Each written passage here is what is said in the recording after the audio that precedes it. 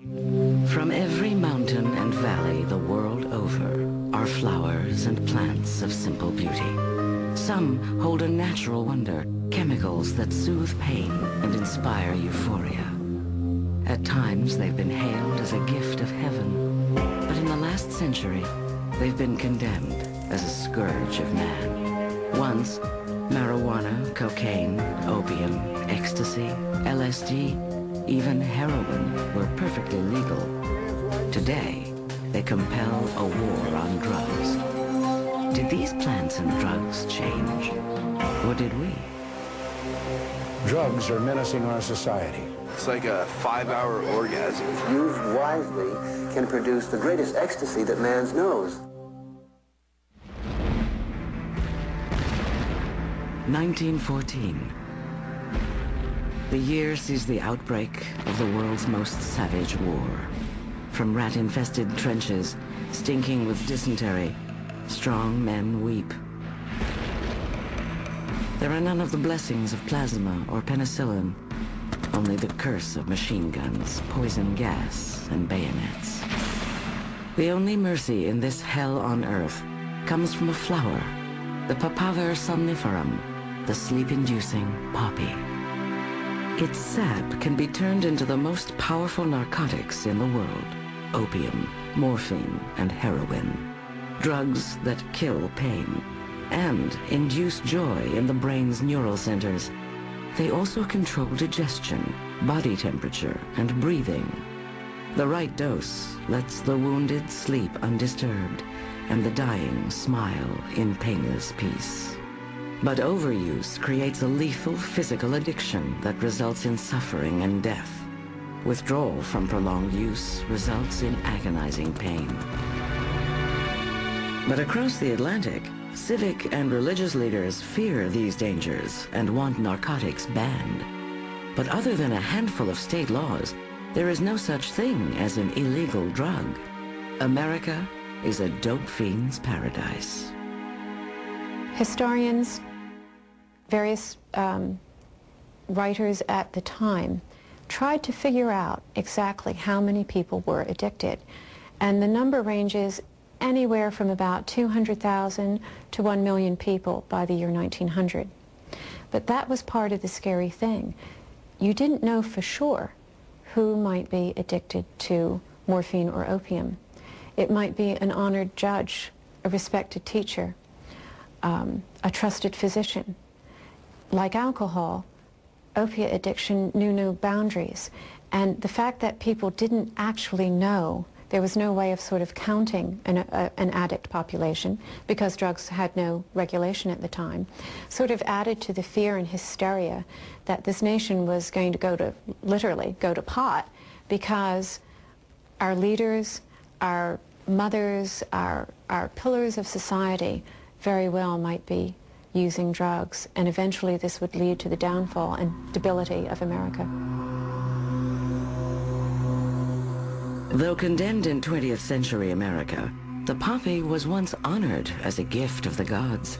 6,000 years ago, ancient Babylonians called it the joy plant and drank the sap or dried it into cakes of opium that were eaten to enhance the pleasure of sex. Centuries later, Alexander the Great used it to conquer the world. He gave it to his army and carried the poppy to India, where it flourished in the subtropic sun and grew more potent. Alexander the Great used it you have soldiers who are going to get foot weary and sore and tired, and also you can't sleep at night with the moaning of the thousands of wounded.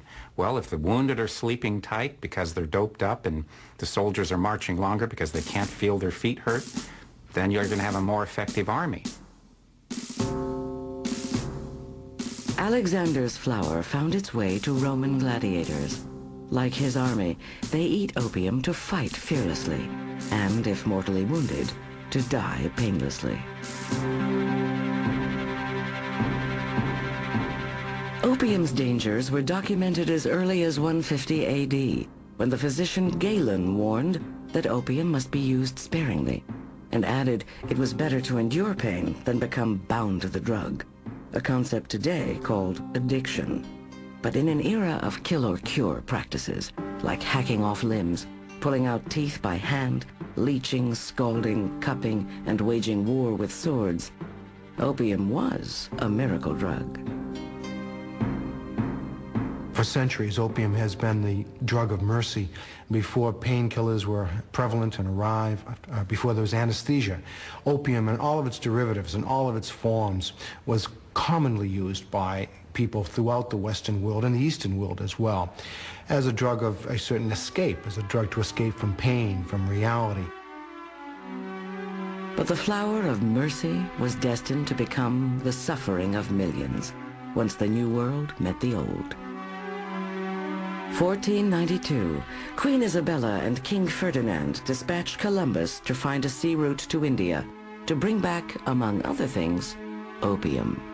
The supply, once furnished by Arab traders, ends with Arab expulsion from Spain, and the country is desperate for another source of the treasured painkiller.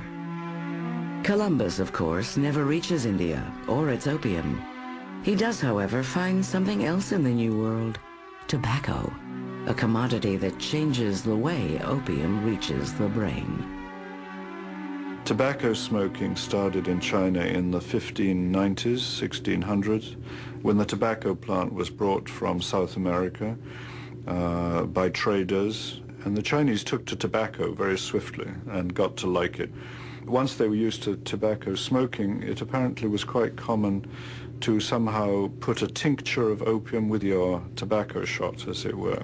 And then gradually this moved into taking of the pure drug through inhalation. Smoking opium is a new way of consuming it. One breath sends the drug's chemical endorphins to the lungs and onto the brain. At the strike of a match, opium's joyful highs are more intense. People smoked opium lying on their sides in these pipes that they had developed. And so opium dens and smoking became a social environment. It wasn't simply the taking of the drug. It wasn't simply the escape from reality, the euphoria that came with the drug. It was a euphoria that came amidst other people. And of course, it became extremely profitable, not only for those selling the opium, but for those running the dens. Smoking opium is the ruin of China.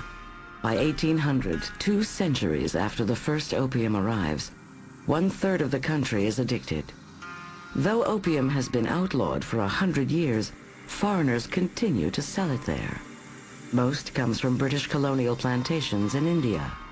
A chest costs $2 to produce and sells for $10. The misery of China is a financial windfall for Britain. It's about money. It's about huge quantities of money. These are the same people, the same culture, the same civilization that has made millions in the slave trade. Why should we believe that people who took millions of Africans and brought them to the New World would have any sensitivity whatsoever about the opium trade to the Orient, to the East? These are men, these are companies seeking profits. And if you can visit misery on someone you cannot see, then it's just fine. And the profits were enormous. In defiance, China attempts to end the opium trade. Britain declares war. And it was a major defeat for China, as Britain used the new technology of steamships and much better weapons, long-range guns and so on, and much more accurate rifles at this time. So the Chinese lost, and they were forced to sign a treaty in 1842. The Chinese continued to say opium should not be smoked by their own people. The British continued to sell it. The drugs trade, in fact, increased dramatically after the war. Over the course of 6,000 years, opium evolved from a blessing into a curse. It started as dried sap people ate to kill pain and feel joy. But by the 17th century, an accident of history changes its route to the brain and lays the foundation for the world's first drug epidemic. Opium's curse isn't limited to China. In the 19th century, it yields another narcotic to a chemist looking for a way to make opium stronger. The result is the most powerful painkiller in the world. and the most addictive. The new narcotic will both bless America with the relief of pain and plague it with the worst epidemic of drug abuse in its young history. Hooked, illegal drugs and how they got that way will return in a moment. They want your sweet, innocent girls to